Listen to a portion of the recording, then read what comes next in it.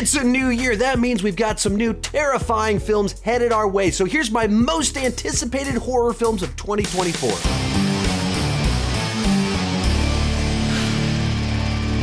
While I'm talking, be sure to join me down below in the comment section. Let me know your most anticipated horror films of 2024, and especially if I missed a movie that you think I would enjoy, let me know about it down below in the comment section. Today's video is brought to you by Magic Spoon. Growing up, I loved cereal. I'd eat cereal with milk in the morning, and then I'd eat cereal straight out of the box in the afternoon.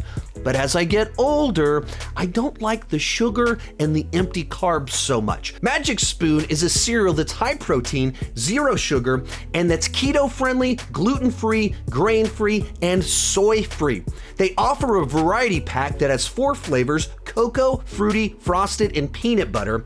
This pack has 0 grams of sugar, 13 to 14 grams of protein, and 4 to 5 grams of net carbs, and only 140 calories per serving. In my house for the last 2 years, we've always kept Magic Spoon in the pantry. My favorite flavor is actually to mix cocoa and peanut butter together, and I'll just eat it as a snack while I watch movies. Go to magicspoon.com/Sean Chandler to grab a variety pack and try it today. And be sure to use promo code Sean Chandler at checkout to save $5 off your order. And Magic Spoon is so confident in their product, it's backed by a 100% happiness guarantee. So if you don't like it for any reason, you will get a 100% refund, no questions asked. Remember to start the new year off right with a delicious bowl of high protein cereal at magicspoon.com/Sean Chandler and use code Sean Chandler to save $5. Thank you, Magic Spoon, for sponsoring today's video, and let's get back to it. As we go into this, these aren't in any particular order, and I tried to have a very loose definition of horror, so more films could be included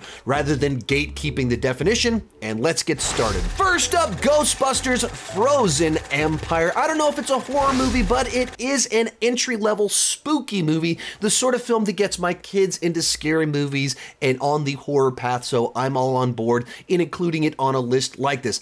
Of course, I grew up on the original Ghostbusters, absolutely adore it, and I loved Ghostbusters Afterlife, and maybe more importantly, my YouTube channel started when I reviewed Ghostbusters 2016, so I'm like the one person on the planet that can say that Ghostbusters 2016 changed the trajectory of my life. But since I liked Ghostbusters Afterlife, what they set up there and what they've teased with this new movie, that we're back in New York City, but it's a different type of story. It's not kind of rehashing the formula of the original Ghostbusters, which is kind of what Ghostbusters 2 did. It's what Ghostbusters 2016 did, and it's what Ghostbusters Afterlife did. And they've said they're taking inspiration from the real Ghostbusters animated show that I grew up watching. All of that sounds great to me. The new people they brought in, like Kumail Nanjiani, Patton Oswalt, all of it sounds great, so can't wait to see this one. Next up, The Toxic Avenger. Now, I actually saw this movie like 6 months back at Fantastic Fest. Once again, I don't know if it's a horror movie, but it is a movie with a lot of gore and violence in it and freaky monster creatures and stuff like that. But if you like trauma films, if you like the original Toxic Avenger, we got a new one coming out that I thought it was fun. It was enjoyable enough. And it's always tough, like, how do you take something like Trauma and remake it with better production values? And if you give a Trauma movie better production values, doesn't that kind of compromise the entire charm of a Trauma movie? But I think they found a nice balance in delivering a film that put a smile on my face. Maxine, the third film in the X trilogy. Now, I wasn't as crazy about X as it seemed like the rest of the horror community was, but I did have a pretty good time with Pearl and found this bizarro, murderous version of a Wizard of Oz to be kind of interesting with what it did. I have no idea exactly what this movie will be, since it, of course, is set after X. I would assume it's a little bit more in that vein, but even given that that film was intentionally off in this isolated location and this is going into the city, it's such a wildly different film from the other two, and that's kind of what makes this trilogy so fascinating, is that there is the through line that pulls it all together, but at the same time, they're all so unique and different. 11, the new Jordan Peele film, and as I said, these aren't actually in any sort of numerical order, so that 11 means absolutely nothing. And this movie might not, probably isn't coming out this year. It has been removed from the release schedule, but it was originally released for 2024, so I thought I would at least mention it here. But Jordan Peele has his next horror thriller coming out sometime in the near future. I don't think he's come close to matching what he did in Get Out since Get Out, and so my interest in future films has dwindled a little bit. I hope that he dials back the metaphors and symbolism in this next one and gets to something a little bit more straightforward with a clear message rather than so many layered things that have mixed results. So we'll see what happens, but he's an interesting enough director that he's someone that I pay attention to, even if I'm not as confident that I will like the film as I was a few years back.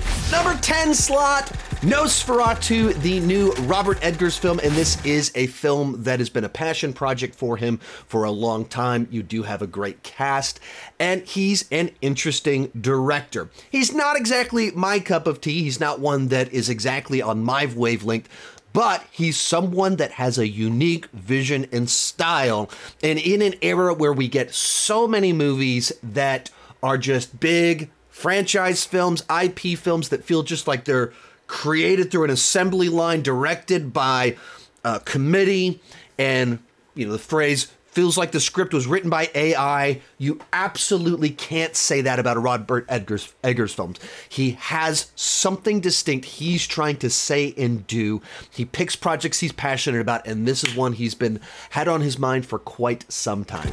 Lisa Frankenstein. This is a movie where when I first saw the trailer for it, I didn't pay that much attention to it. It seemed like the sort of thing that I would have fun with, but didn't pop out that much to me simply because we've kind of had movies like this before. Then I looked at who was making it, and it's being written by Diablo Cody, most famous for writing Juno, but then again, Jennifer's Body.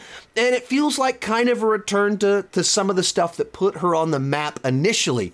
The other thing that made me go, oh, I just want to check that out, even if it's not exactly something that might be my exact thing. The reason I'm very interested in it, it's directed by Zelda Williams, Robin Williams' daughter. And so I'm just curious, what will she bring to the table? What will it be? And hoping for the best, that she can put out a movie that I will thoroughly enjoy and can recommend to all of you. But in particular, because of who's working on it behind the scenes, it's very much on my radar now.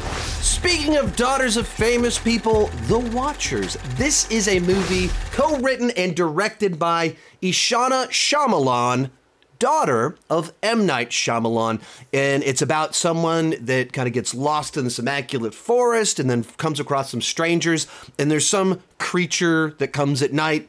So exactly what will the movie be? How much is it horror, intrigue, thriller, mystery? I don't know, but it's M. Night Shyamalan's daughter, so I go, I just want to check that out. Let me see what that's going to be like. Is this going to be like early Shyamalan? Is she going to capture that magic? Is it going to be atrocious like late zeros, early teens Shyamalan? Or will it be as mixed as the Shyamalan of the last 10 years? I don't know, but I'm curious to see what she can bring to the table. And if there's some chance that she's got some of that early M. Night spark, hey, that's awesome. One article I found described it as a gothic fairy tale. I'm intrigued. Speaking of M. Night, he's got his own new film, Trap. This is a psychological horror film or thriller. We don't know much about it except that it stars Josh Hartnett. Now, M. Night Shyamalan has had an incredibly spotty track record of, he's put out some of my absolute favorite films of all time. He's put out some abysmal films. He's put out some totally generic films. And then as of recently, he's had a pretty mixed bag, but at least they feel like M. Night Shyamalan films. That, going back to kind of what we said before about like a Robert Eggers or even a Jordan Peele, they have a distinct style. And so whenever M. Night puts out a movie, it might be garbage, but I'm interested. I'm rooting for the guy. He has it in him to give us something fantastic. I don't know if that's what this will be. I'm curious. Also, Josh Hartnett, I think, has been on a solid little revival tour. So like last year, of course, he was in Oppenheimer, and I felt in Oppenheimer, though not being one of the flashier characters or stars in the film, had some of the most screen presence I've ever seen him have. But he was also in the Guy Ritchie movie earlier in the year, so putting him in the lead of an M. Night film, I'm all for it. 6, Abigail. This is a movie that a month ago was absolutely not on my radar, and then they dropped the trailer. This is a new film from Radio Silence, the crew that did the last couple of Scream films, as well as Ready or Not. And so I've enjoyed all the films that they've done thus far. And the basic premise for this movie is that a group of people are hired to kidnap a little girl. She's a ballerina. They're locked in this house for the night. Then, as it turns out, this little girl is a vampire, and things go wild and crazy. Everything about it seemed very much like my kind of thing. You're coming from directors that I enjoy, as well as I like kind of these close quarters survival horror films, and it has a flair to it. A ballerina vampire killing robbers. Hey, sounds fun. Speaking of fun, Terrifier 3 is gonna be a Christmas movie. Now, I didn't watch the original Terrifier when it first came out. I first watched it a week or so before I saw Terrifier 2, because I was going to see Terrifier 2 at Fantastic Fest, and Art the Clown and the director and everyone was going to be there. And so I was like, all right, I probably should, you know, get caught up on this. I didn't think too much of it. It was like, okay, mildly amusing, shocking, extreme, cool. And then had such a pleasant experience watching Terrifier 2 of it just... the way they built out a lore for everything, how like over the top everything was, the way that it influences from like Nightmare on Elm Street. It was just a movie that made a mark, that had a distinct flavor, a sense of humor. It was twisted and dark, and it just like made me excited for Terrifier movies. And then there was a kind of fun journey of this crowd-funded, ultra low-budget horror movie going on to make so much money opening weekend through a very limited release that the release was extended, put on more theaters, and ended up making, 20 times its budget at the box office. It's a cool story. We got a new one coming out. It's a Christmas movie. I don't know if there was just some lightning in a bottle fun that happened with Terrifier 2. I don't know if it's going to go too far and be like, nope, I'm sorry, that's offensive, Art. You can't kill kids like that. You've crossed a line for me, good sir. I have no idea, but I'm absolutely looking forward to see what they've got cooked up for us this time. Real quick before I give you my top 4, remember to join me down below in the comment section. Share your most anticipated horror films. Also, I'm going to be at Megacon this next week, all 4 days, February 1st through the 4th in Orlando, Florida. I'm leading a bunch of different panels. One of them is on the terrifying state of horror movies with Cody Leach, Adam Does Movies, and some other people, where we're going to talk about what we're excited about in horror movies right now, the trends we're not so crazy about right now, all of that fun stuff. But we got a panel on comic book movies, talking about YouTube, hot takes, bunch of other fun stuff. So if you're anywhere on planet Earth or in the multiverse, you want to make it out to Megacon this next week, February 1st through the 4th in Orlando, Florida. Details on the panels and everything are down below in the description. Number 4 on here, Wolfman from Lee Whannell, and I feel like he's just kind of on a hot streak right now. Now, he's not cranking out movies, and maybe that's why he's on a hot streak, but I thought both Upgrade and The Invisible Man were just really good, smart, well-crafted films. That it felt like he really thought through the script, what he was trying to communicate, and then crafted a unique, interesting experience for the viewer. And so, excuse me. So that his next movie in the works is Wolfman. Whatever it was going to be, I was going to be excited for it, but that it's kind of continuing down that Universal Monster remake adaptation path. Hey, I'm game for it. I just want to see what he's going to do next. Speaking of being on a hot streak, Saw 11. Now, I thought Saw X was the best movie in the entire franchise, which it's not often that the 10th movie is the best movie, but for me, they tweaked the formula just enough to make it for a more enjoyable experience for me overall. In particular, Jigsaw has never been the lead character in a Saw movie before.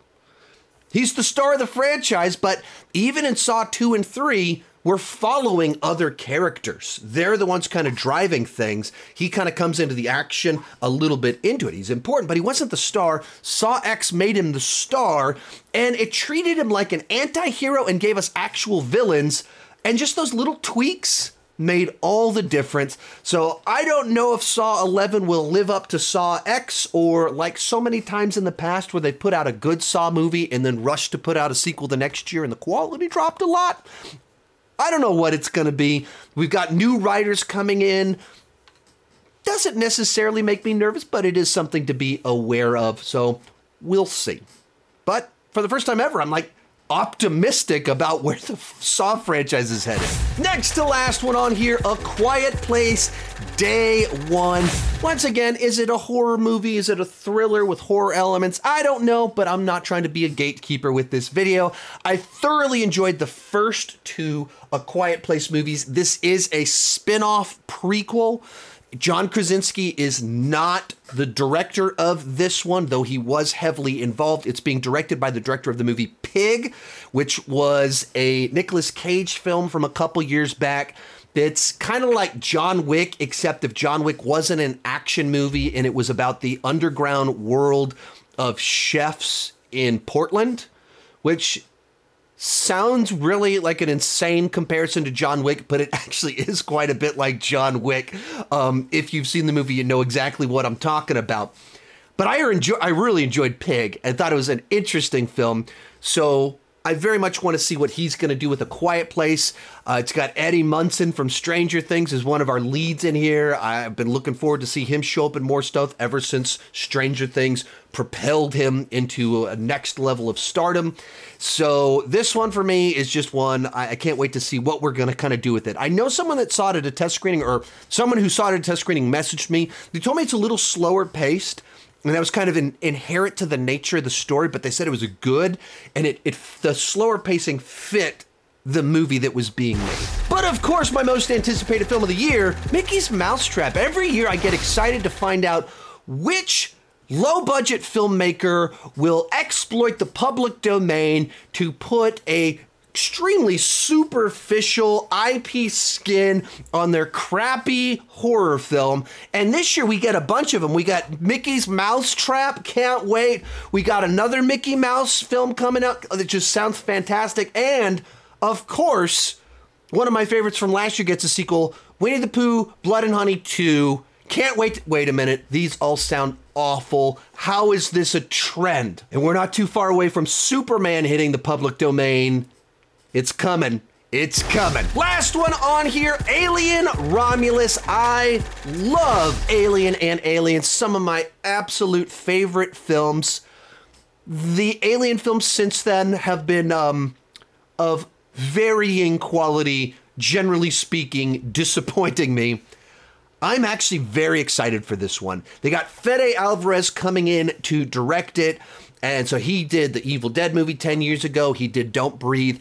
I think his talent at making these close quarter thrillers, horror films, matches the Alien franchise really nicely. That can get us back to what made the first two films so great. And it'll have his own flavor to it. It won't be a rehash of what Ridley Scott or James Cameron did, but it'll fit the franchise and be a nice complement to it. I feel like this is us heading in very much the right direction. And so this is one for me. I can't wait to check out. Also, it was originally going to be like a Hulu exclusive, and then they thought it was good enough they'll put it in theaters. I imagine some of that's because Prey was so well received. And I think doing the Prey formula for the Alien franchise, I can't wait to check it out. So this is one of my most anticipated of the year. Remember, if you're looking to improve your diet this year, check out Magic Spoon at the link down below in the description. I'll be at Megacon this next week with Cody Leach. We got a horror panel planned. More details on that are also down below in the description. Thank you so much for watching. Keep talking movies and TV too much. Bye-bye.